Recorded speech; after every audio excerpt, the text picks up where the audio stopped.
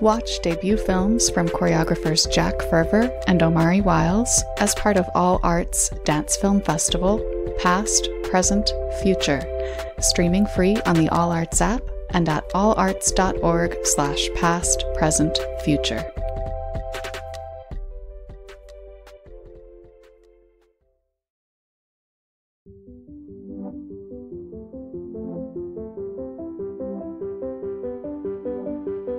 Hi, dance friends. I'm Margaret Fuhrer, editor and producer of the Dance Edit newsletter and podcast, here with another interview episode for you all. Our guest this week is Melissa M. Young of Dallas Black Dance Theater. Melissa is a DBDT lifer. She's in her 29th year now at the company, where she was first a dancer and then over the years a rehearsal director, academy director, associate artistic director, interim artistic director, and now artistic director, a post she's held since September 2018. She has really invested her entire being in the company's mission-driven work. Since Ann Williams founded DBDT back in 1976, the company has celebrated Black history and culture through the lens of dance. Melissa has continued and expanded upon that legacy, and she's also the type of leader the dance world needs more of, in that she's not an authoritarian, but a collaborator. As you'll hear her say, she wants to lead from the middle rather than the top. Here she is.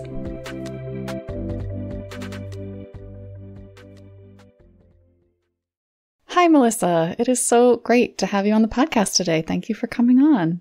I am giddy and filled with delight to be speaking with you today. So thank you for having me. Dallas Black Dance Theater is doing a ton of excellent work, so we have a lot to talk about today.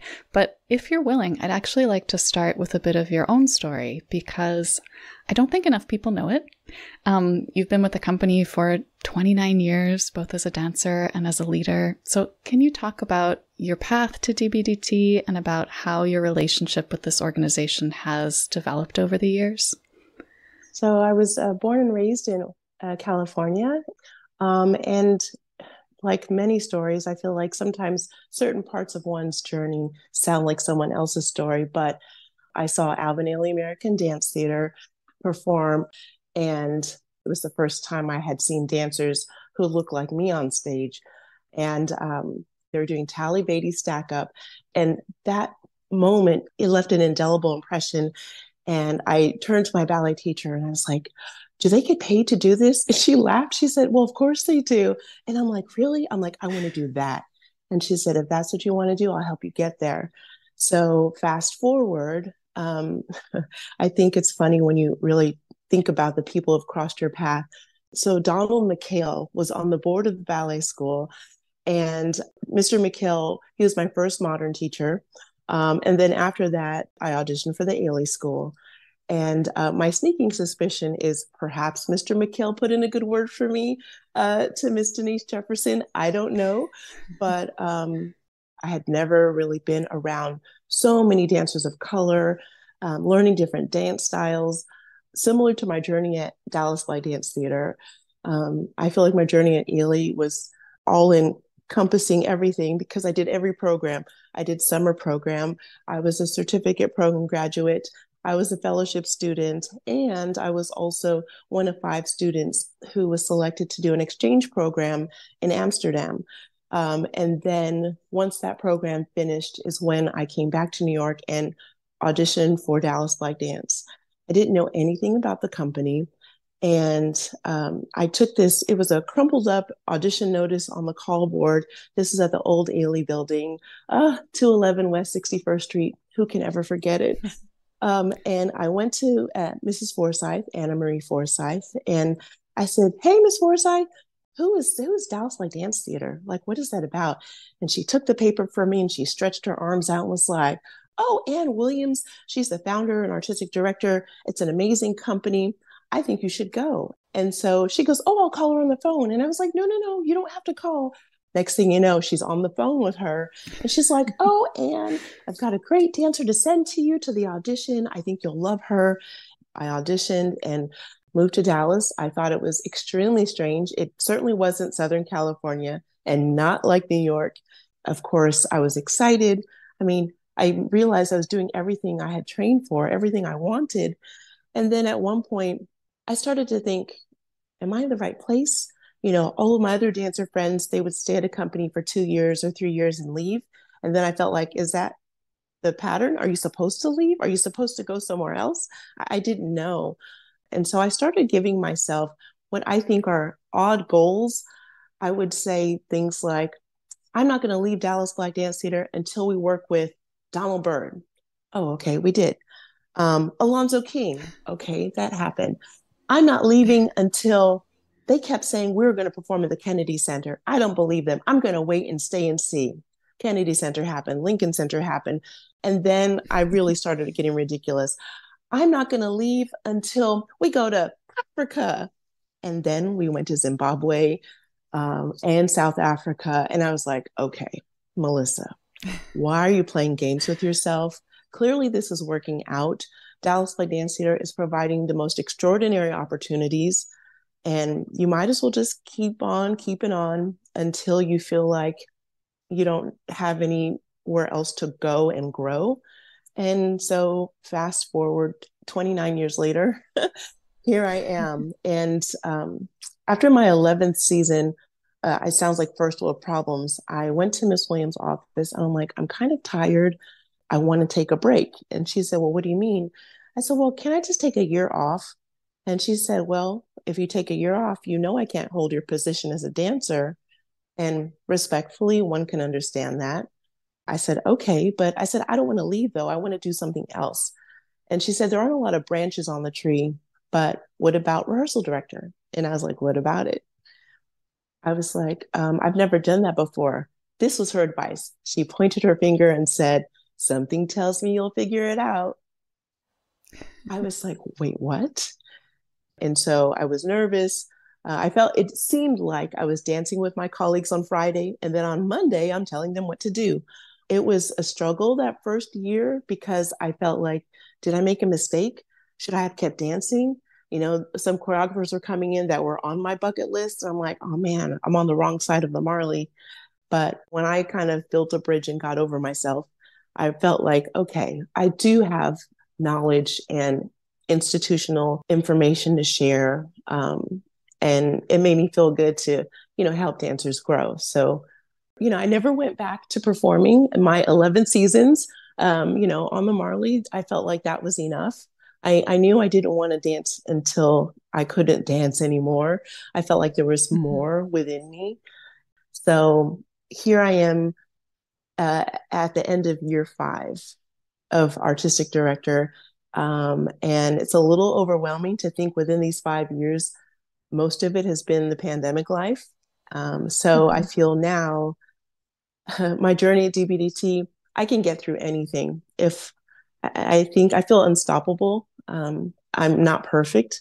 I've always, been good with being under pressure and rising to the occasion of various challenges. So I'm just taking things bit by bit and seeing how far it takes me. My next question, I feel almost a little crazy asking it because it's a question you've spent a career answering. So acknowledging that that's the case, how would you describe the mission of Dallas Black Dance Theater? What makes the company unique and uniquely valuable in the sort of dance ecosystem? Well, our mission is to create and produce contemporary modern dance at its highest level of artistic excellence by bridging gaps through cultures and diverse programming and reaching communities. But I feel like our mission and the elements of it, when I look at old videos, from the 80s, we were a young company then, but you could see the consistency of, Dallas Black Dance has always been trying to do its best, no matter what, with little resources, with more resources. And we've always been a diverse organization. Yes, Dallas Black Dance Theater, but there's always been, a multicultural, element to the body of dancers in the company within our staff. And then as it comes to programming, we are always trying to keep things interesting. I think just internally, not getting bored with feeling like we're offering the same type of work all the time. So I think the various choreographers we work with and the places we travel to, and those communities we try to tap into, it's kind of like I don't want to say a potluck, but I think of like this amazing buffet. There's a little bit of everything, and all of the elements as an individual piece, are special, but then you put it all together and it's something really powerful and genuine. So I think, the mission of who we are, I think speaks through the art that's put on stage. It seems like the rest of the dance world is sort of just now catching up to a lot of the inclusive ideals that have been part of your company's mission for years, for a long time. You've been quietly fighting for equity for years. So can you talk about what that fight has involved? Wow. It's interesting. I think, especially in these, last 4 years, a lot of interviews I've done or conversations I've had with various people, they said, with all this diversity, equity, inclusion, what is Dallas Black Dance Theater doing? What are you doing differently? And I say, we're not doing anything different. I'm like, we've always been diverse. We've always been inclusive. It's just been a continuum. So it's kind of a hard question for me to answer. Because it's woven into the fabric of Who we are. Yeah. Yeah. And I guess in some kind of way, I feel like we've been deepening who we are and really, I guess, unapologetically saying, this is Dallas Black Dance Theater. We're coming full force. We've always been here this way. But now, with me trying to, push the company forward, I'm here to push boundaries, always be respectful, but I want people to have an awakening of Black dance is everything. Black excellence, Black joy, it's all the things that live within us. And it is unfortunate that, we're always having to fight and prove who we are. And I feel emotional about it because oftentimes it's the scenario of feeling like always a bridesmaid, never the bride. It's so many Black dance companies, we're fighting, and it's evident that the work is strong, unique, powerful, inclusive, because it's not about proving who we are. That's what I love about Dallas Black Dance. We're not here to showboat or put ourselves out like, hey, look at us. It's just a matter of like, this is who we are. This is what we're doing. And it doesn't matter if we're at the Kennedy Center or at Johnson Elementary, we're still going to treat everyone the same and bring everyone into the fold because we know that what we're doing makes a difference. It makes people reflect on who they are. It makes them assess who they are as individuals within their own community. So the work is happening, but I just wish that the support of the dance community at large would be more active. Mm-hmm. It's about waiting for the rest of the world to catch up with you, really. Yeah. Yeah. I'm sorry to keep going in kind of a negative vein. We'll get back to the positive in a minute. But in our email exchange before we talked, you mentioned that, and you just said before, you're always having to explain and defend the word Black in your name. Why is that especially frustrating? It's interesting when you learn history that's not written or taught. So our company was founded in 1976, and it was not until 1976 that a person of Black or African descent in the state of Texas could start a nonprofit. And at that time, the legal designation on any census that you would receive, that is what Black people were called, Black. There's been African American, there's been Afro American, Negro, as time goes back. So it's marking that place in time. It's the legal designation. And then my word, can you imagine? Not until 1976 can anyone of Black or African descent begin a nonprofit.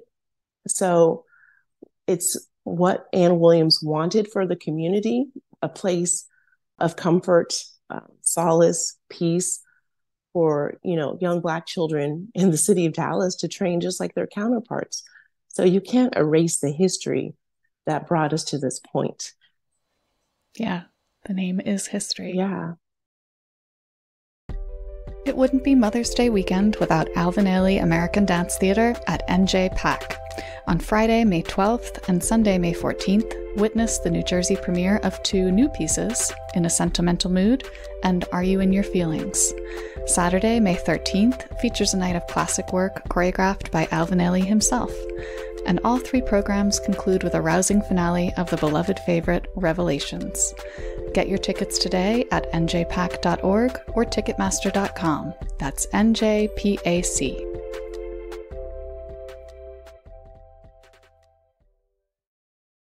So I want to talk more about you as a leader, because you mentioned that you like to lead from the middle, that your leadership style is rooted in collaboration with the dancers.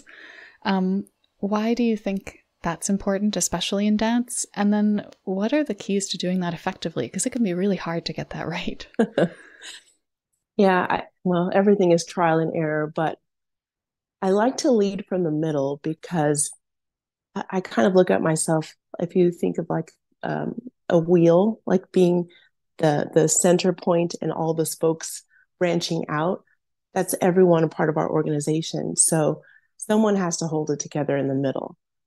And because I've blessedly been here for so long with the organization, I've been through just about every role. So I understand who we are. I understand the past, and I understand where I feel we need to go. And the only way you can do that is to have open dialogue.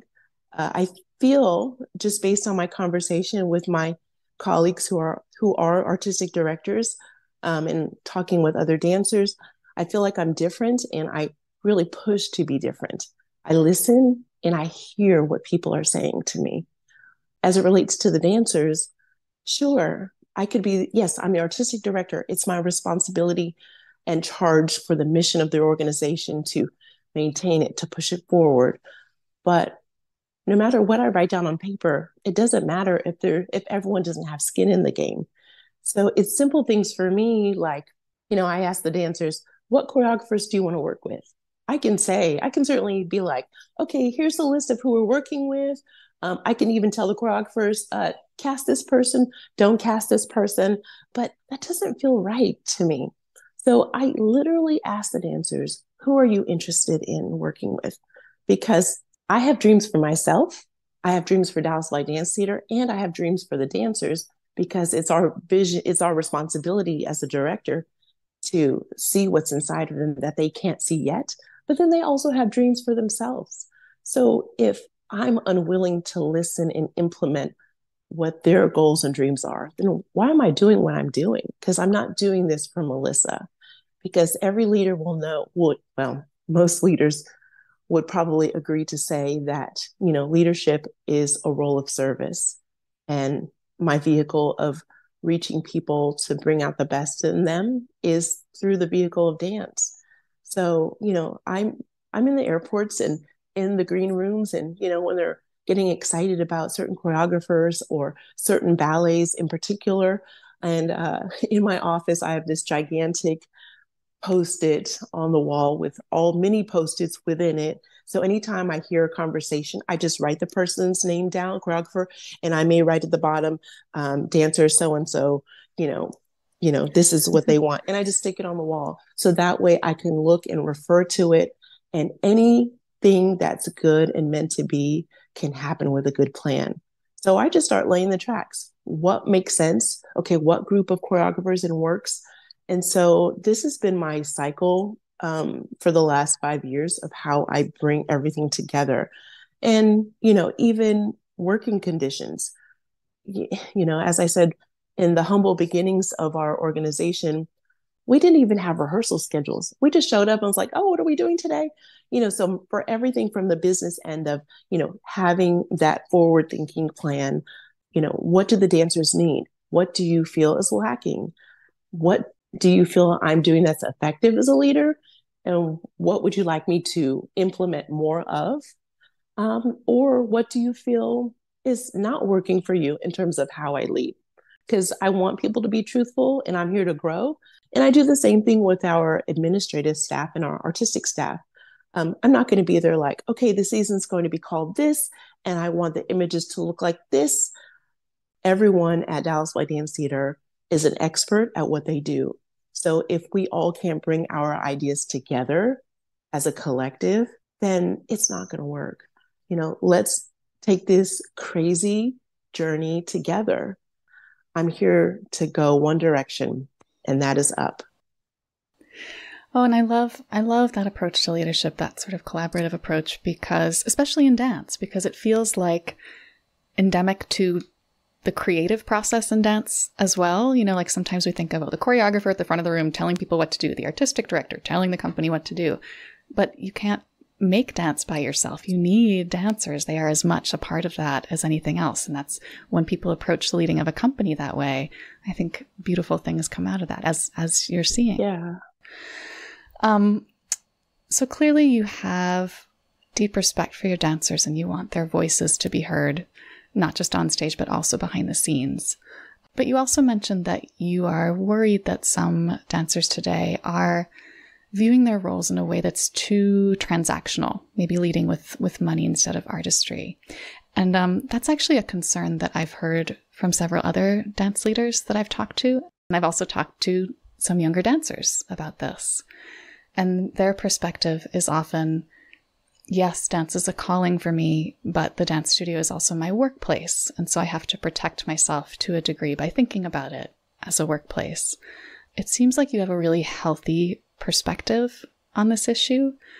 So what do you think the right balance is between, dedicating yourself to this all-consuming art and then protecting yourself as an employee? I mean, you've been on the dancer side of it too, so you've seen it from all angles.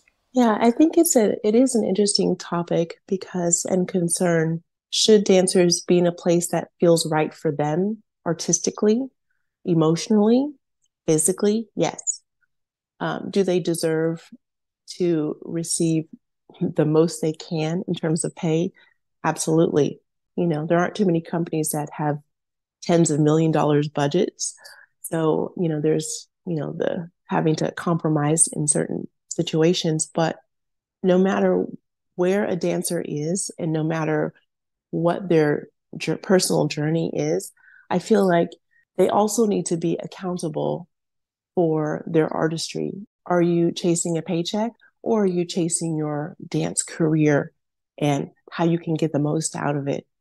When you lead with that financial foot, it's a little off-putting.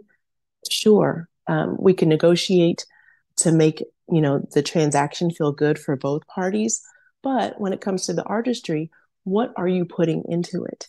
Are you an artist who is truly investing your mind, body, and spirit into the work at hand? And it is an extraordinary sacrifice and emotional burden to decide each season, am I going to do this again next year? To wake up every day and put yourself through a full-time rigor. But when you've made the choice to do it, you have to be all in. So I think it's like this ball of yarn at times. And, you and I both know these dancers work incredibly hard every single day. And I want the best for them. And I just, getting that support at large, whether it's through grants and donors and individual giving. I mean, people come to the performances and you love it, but can you love it a little bit more and, help every organization out in the best way possible? So that way the artists are protected and elevated as much as you applaud and give them standing ovations. We want that internally for them, but we can only do that again with that collaborative spirit. Yeah. The more support you get, the smaller that ball of yarn gets and the easier it gets to unpick. Yes. Yeah. So let's talk about what's on the near horizon for you at DBDT, because you have your spring celebration program coming up next month. You have pieces by Chanel De Silva and Kervin Douthit-Boyd and one of your own dancers, McKinley Willis. So tell me more about the program and about how you shaped it. Yeah, our spring celebration, I think just traditionally has always felt like a celebration because it's the end of the, performing season. And we always want something, for our audiences to look forward to and be uplifted by. And yes, Kervin Douthit-Boyd, he created a work called Furtherance back in 2015-16 season. And it's a work that takes you from anguish to bliss. You just feel so uplifted and you feel hopeful. And Kervin is great. He's been a longtime friend of the company, and I just love what he's doing with his company, over at Coca in St. Louis. So I just love supporting my colleagues in any way possible. And then our company dancer, McKinley Willis, she's a Dallas native. And we are so proud of her. McKinley trained at Dallas Black Dance Academy. And I was one of her first modern dance teachers. So I feel old when I think about knowing McKinley under the age of 10, and now being in the company for, I think this is her 8th season. So it's a little bit wild, but this is her first work for the company. And I've been watching her grow as a choreographer. And that's one of the things I love, love, love about DBDT is, yes, as much as we want to hire choreographers from the outside, we've got some of the best creatives right in the room. So patterning after Miss Williams, our founder, I want to make sure I continue to give our dancers opportunities because, why not elevate them if they're ready? But then it also kind of shifts the leadership and dynamic of how, their dance mates, as I call them, the other company members, how they see her or each other. So her work is called Smile, and it's about all of the facets of clowning. Clowns kind of terrify me a little bit. So we'll see the outcome, but I'm super excited, and the company members are having a great time as it's being sculpted. And Chanel De Silva, her work is called Tabernacle. Chanel should be the poster child of how a choreographer approaches an artistic director as it relates to the particular dance company trying to write grants to receive funding. Let me tell you, Chanel came to Dallas over a year ago, about a year and a half ago, and she came over. I gave her a tour of our building. We had a great conversation. I felt like, wow, I like her. There was no expectation, just getting to know you. Fast forward, 3-4 months later, I get an email from her. And she says, Melissa, I know it's not customary for a choreographer to reach out to an artistic director, but ever since we spoke, I can't get it out of my head. There's this work that I have been wanting to create. And if I would consider, scheduling a meeting so she can pitch her idea. Margaret, she had the working title, the number of dancers, the composer. She had a Spotify playlist. She had a Pinterest inspiration board with a costuming. I mean, I was so blown away. And she gave her presentation. And in that moment, I thought to myself, I cannot end this Zoom call without telling her yes. So I said, I would love to invite you to create this work. So Tabernacle is coming from the perspective of Afrofuturism, but really she was moved by the whole George Floyd phase and really realizing that, the journey of a Black person in America, it's not an easy one, but she wanted to figure out how to tell the story, from the woes to the glory. And I feel like this work truly speaks to that. We are delighted to uplift and amplify her work. It is stretching and broadening who we are as an organization. And I love seeing dancers in a room who love the work they're doing. Like they are, the way they're approaching her work. I know our audiences at Spring Celebration, they are going to be blown away. So I'm excited. And I just want to keep, giving people a glimpse of, different facets of Dallas Black Dance Theater. So actually, you sort of led nicely into my last question for you, which is kind of a zoomed out question. You mentioned before that you have dreams for the company and your dancers have dreams. What is on the longer term horizon for you? What are those dreams and how are you moving toward them? Well, it's such an interesting question because I kind of snicker and laugh a little bit because so often I'm asked, what's your vision for Dallas Black Dance Theater? Where are you taking it? What do you want to do? And I vary my response, but I think silently in my head, and I can't believe I'm saying this out loud now, but I usually say to myself, as if I were talking to the person out loud, you should wait and see, because that's how it goes. But I want to continue this upward trajectory of where our company is going. I call it a pandemic positive. The pandemic truly has somehow amplified our voice and our visibility, stretching across not just the nation, but the world. To think that our virtual programming, I think we reached 36 new countries, which is insane. So I'm really proud of that. I really want to push the voice of the dancers. I think oftentimes audiences will say, oh, Dallas by Dance Theater or any other company, oh, it said they're great dancers. What a good performance. I want people to get to know the artist individually. I want people to look at an image and go, that's Hannah, that's Sean. I want them to really understand them as people. That's important to me. And I want to continue to surprise audiences with the repertoire we bring. I think a lot of times companies kind of stick with the same choreographers, the same handful. As I mentioned, the Dancer's Dreams, they want to work with some well-noted choreographers that may, at the moment, be seen in the ballet world. Well, they're interested.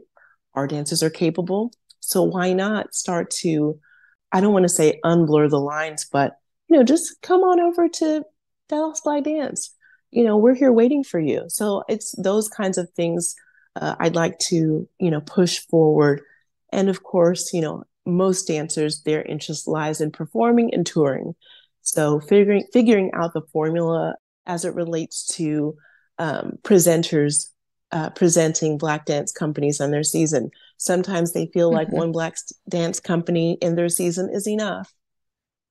Oh, that really strikes a chord within me, because how are our arts patrons going to get to know the breadth of what exists if they don't know about it? So I feel like we can't always do what's easy. Dallas by Dance Theater doesn't always try to do what's easy. We use what works, and then we need to keep pushing our internal boundaries, which then, is a reflection on the outside. So I have high hopes. And with the dancers that we have who are willing to be vulnerable and open, generous, and genuine at all times, whether they're walking through the halls of our building, in the rehearsal studio, engaging with our audiences after a performance, or what you see on stage, they're consistent and they care about each other. That's what makes us work, because they're in it to win it. And you really feel that when you watch them perform too. You really feel it emanating from the stage. Yeah. Melissa, thank you so much for taking the time today. And I wanted to mention in the show notes, I was going to say we have links with more information about the spring celebration performances. I forgot to add to my list to call out, that's also streaming. There's a streaming option for those of us who can't make it to the theater in Dallas. You have been so great with your virtual programming. So we'll have that information as well, for sure. Thank you. Fantastic. It's been an honor to chat with you. And I just thank you and the Dance Edit for all you do for the dance community. Thank you for keeping us together. Thank you. It's such a privilege.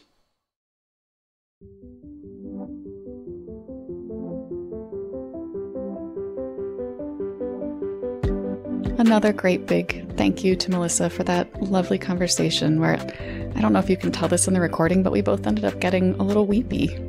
As promised, in the show notes, we have all the info about DBDT's spring celebration and about how you can stream that program in case you can't make it to the theater. We've also linked to the company's touring schedule, which is very robust, so you should be able to see them either in a theater or on a screen near you sometime soon. And thanks to all of you, as always, for listening. Keep learning, keep advocating, and keep dancing.